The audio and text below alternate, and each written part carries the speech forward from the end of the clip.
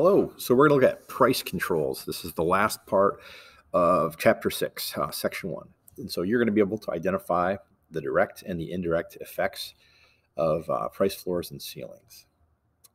So this is what the normal market looks like, and when it's in a state of equilibrium. Okay. Remember, if it's out of equilibrium, it's got two states it can be in. If it's above the equilibrium price, that is called surplus. And if it's below the equilibrium price, that is called shortage. Both are bad things and they have different effects. But remember, we want to try to maintain equilibrium because this is the point at which we have maximum buyer and seller participation. So sometimes, for lots of different reasons, the government, whether that be local, state, or federal, can get involved in the market. And what they do is they can't really change demand and they can't really change supply per se. But what they can do is they can set what are called price controls. And one kind of price control is what's called a price ceiling. Okay. A price ceiling is it's a price that you cannot go over. Okay. You're not legally allowed to go over it. So what it does, depending on where it falls, okay, if it's below the equilibrium, it's going to create an artificial shortage. Okay. It is possible that the government sets the price ceiling above the equilibrium, which means that it's not actually going to affect the market itself. But remember, you guys, this is Chapter 6, and we've been talking about how there are things that cause the supply and demand curves to shift, sometimes both at the same time. And so just because the price ceiling is above the equilibrium right now, in the future, that could change. Okay. So a shortage is never a good thing because this is what people are supplying at that price, and this is what people are demanding at that price. And so what you would do is you would look at like how many are people demanding, how many are people supplying, you would subtract the two, and that's your shortage.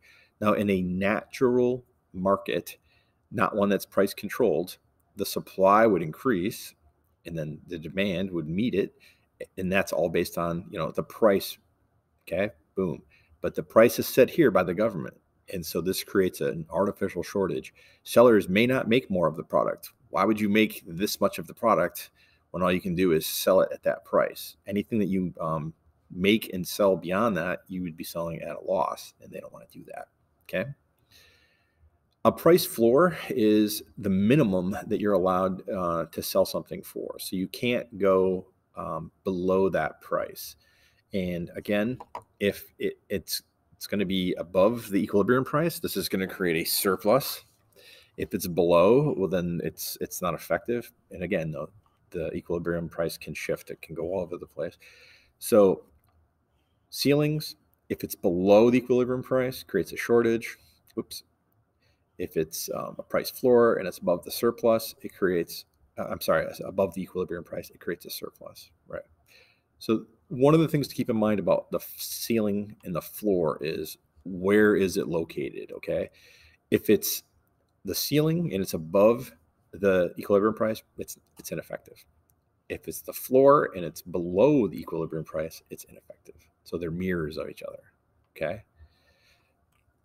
Why would the government do this? Well, we'll get into it. But so in a normal market condition, I mean, really the government in the United States doesn't get involved directly in price setting of that many things.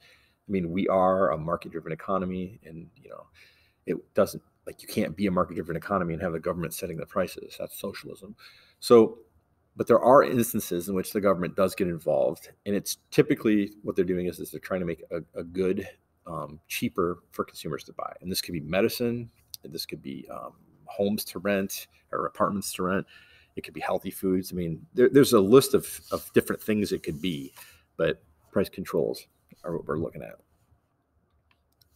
The thing about the government's involvement is that it has unintended consequences. So price controls, what it definitely does is it brings about less exchange than would exist without them, okay? So if you think about this real quick, if you look at the price floor, the seller is, definitely involved. They are this far ahead or beyond the equilibrium. They're definitely involved. However, the demanders are here, which means they never quite reach the equilibrium. So this is where it really cuts off. So they're not as involved in this market exchange, and the supply is in excess of it. And then if you look at the ceiling, it's the same idea. You've got the suppliers are only able to go to this point. They're never able to make it to this point, okay? Where the demand side goes all the way down here, exceeding the equilibrium price. And so you've got way more people who want to be able to be involved, but can't be. And this is all caused by the price controls themselves. These are these artificial things that are impeding the exchange, okay? Now, in a normal market, as we said, buyers and sellers are participating right here at equilibrium, okay? This means that as it stands, the demand and the supply are at their peak in efficiency, okay? People who want to buy it, people who are selling it are meeting each other and everything's great, okay? I want you to keep that in mind as I go through this like scenario here. So let's assume that you have something and you want to sell that thing for $10. And so you put it on eBay and a person looks at it and they offer to pay you $8 instead of the $10. So that means you're going to get $2 less than you asked for. Now you have to make the decision. Do you sell it for the $8 because that $8 is more important to you than that item? Or do you keep it? And at the same time, the person that's buying this for $8, they're making the decision that that item that they're going to buy from you is worth more than the $8 that they have in their pocket. Okay. Now, in this whole scenario, the regular market scenario, you are deciding and the other person is deciding. So we have participation, we have choice, and we have exchange. Now, you might decide, nope, I don't want to sell this thing for $8. I want $10. And so you hold on to it. You're happy. They're not happy. But at the same time, if they come up with the other $2, they can buy it from you. Or they can decide it's not worth the $10. It's only worth $8 and they leave. Okay. Again, people are participating. They are making the choice and they are making the exchange. Let's assume, though, that this is a price control situation. You want to sell it for $10, but the government says you have to sell it for $8. Okay. There's going to be fewer people that are participating because, some people will be like, this is worth $10 and I'm being made to sell it for $8. I'm not going to make these products. I'll switch to something else that's not price controlled. Okay. So we also have less choice because if there are fewer people, by people, I mean sellers involved, that means that there's less choice. And then there's just less exchange because as people are pulling out of the market, all of these things are decreasing. Okay. There are reasons, and some of them are good reasons, for the government to get involved in price controls. I mean, what they're trying to do is solve a problem, not create a problem. The issue, though, is the unintended consequences create problems, okay? So we have to look at the reality, which is that if price controls decrease the amount of exchange that occurs, and they do, then we should assume that price controls limit the opportunities that people have to make themselves better off, okay? Opportunity is a big thing. Opportunity, choice, participation, all that stuff. Now, historically, the United States government has not really been that involved when it comes to price controls. If you look at like 1776 to essentially 1900, we were pretty much a laissez-faire type of oversight when it came to the economy. But after the stock markets collapsed in 1929, it triggered the events that lead to the Great Depression in the 1930s. And then specifically with the election of FDR and his New Deal policies, we see the government begin to become involved with price controls. And so that could be anything from the minimum wage to certain products that farmers produce having a set price that's associated with them. But price controls aren't just a government thing either. Like unions do this too. Like unions will set the rate at which you can do a job. So if you're a unionized plumber and the unionized rate is, I don't know, say $30 per hour, then when you contract out to work for other people, they can't pay you less than $30. They can pay you more, but they can't pay you less. Okay. And so this creates either surpluses or shortages.